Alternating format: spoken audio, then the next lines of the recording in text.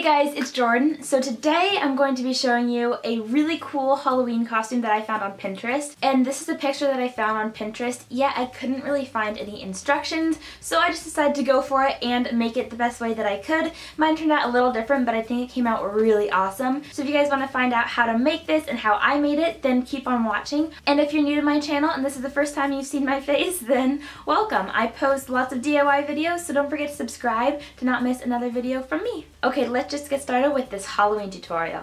So the first thing we're going to be making is the rain so that we can set it to dry. So I'm just taking some clear stretchy string and a piece of plastic. It doesn't really matter, just something that glue won't really stick to. And I'm cutting the string kind of different lengths, but all around 2 feet. And I'm cutting about 24 or so of these. As many rain strands as you want, you can cut. Then I'm taking a bowl and a plate, and in the bowl I'm putting in some Elmer's glue, and in the plate I'm putting these kind of snowflake decorations that I found at Michael's. Then the next step is kind of a messy and tedious process, but once you get the hang of it, I promise it goes by a lot quicker. So you're going to start by taking each string and dipping it into the glue and make sure that it's all saturated with the glue, and then dip it into the snowflakes and get it all saturated and covered with all the snowflakes, and then just lay it out on your piece of plastic. And that's literally what you're going to repeat 24 times, or as many strings as you have, and it can get a little messy, so be careful. But yeah, you're just going to continue doing this until all of your strings are laid out. So while we let that dry, I'm just going to be moving on to the umbrella part.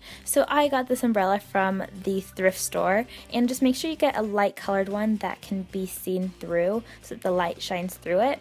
And then I got some fake snow from Michael's. You could also use stuffing if you have that instead of fake snow, and then just some Christmas lights or bulbs or whatever you have. These ones actually ended up not working for me, and I ended up using a different light set. Just make sure that whatever light set you use, the lights are cool toned so that the color will come out bluer rather than yellow, because there aren't really yellow rain clouds. And also make sure if you're planning on going out with this Halloween costume that your lights switch on with a battery and not by being plugged in, because obviously you're not going to have a plug when you go out trick-or-treating.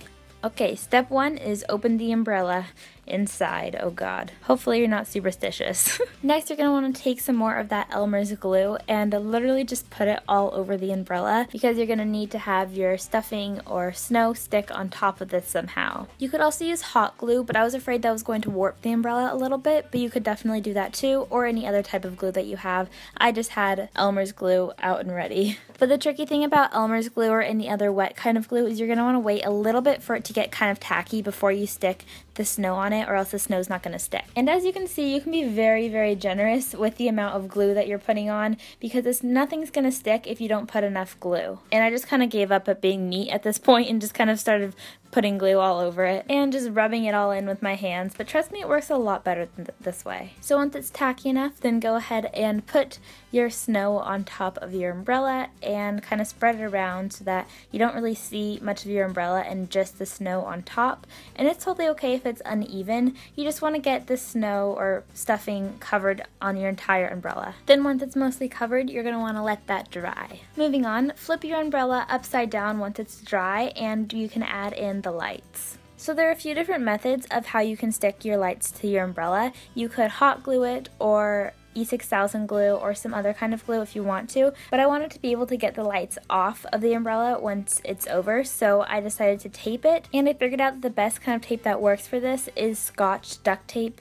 because it just kind of sticks to the umbrella fabric, which is kind of hard to find a material that sticks to that. So I'm basically going around and taping down all of the lights, and this is also a very tedious process, and trust me, you're going to use a lot of tape with this. I first kind of went around and taped the corners down, and then I went back around and taped down each individual light, because if you tape down like the top part of the light, it will push the color towards the other side and make your costume a lot brighter and glow more, I guess. And I actually didn't add lights to the middle of the umbrella, but you could do that as well. I just didn't think it was very necessary because a lot of people wouldn't really be seeing the top of the umbrella, but by all means go ahead and do that if you want to. So yeah, like I said, this takes up a lot of duct tape, but just keep going around, and once everything is all stuck down and you don't think it's going to come off, then you can finally move on to taping down the rain backdrop parts. And so all you're going to do for this is you can take some tape or glue if you want to, but I just thought tape was easier,